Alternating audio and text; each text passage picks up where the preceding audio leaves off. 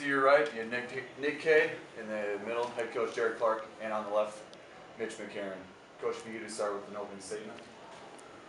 I always like to acknowledge our opponent in wins and losses.